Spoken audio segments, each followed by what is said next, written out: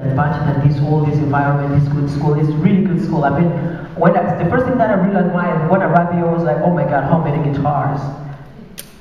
It's really, guys, you have this whole environment, you should use this. There is a lot of kids sleeping in the street, even here in the US, that need these opportunities. I'm not going to Africa. I wish that you guys would say, you know what, how we can do to help kids that are suffering, in Africa, in Mozambique. But I would say, doing community service is not just about doing outside of your country. You start doing community serving here in this school, loving each other, respect each other.